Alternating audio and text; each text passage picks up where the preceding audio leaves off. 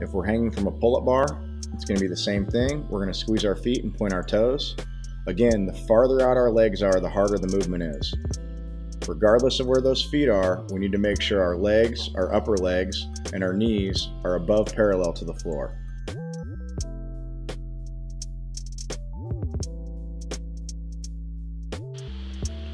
When using the parallettes for an L-sit, we want to start by measuring from our elbow to our fingertips. If we're using the rings, it's going to be the same thing. We want to make sure we have the correct width.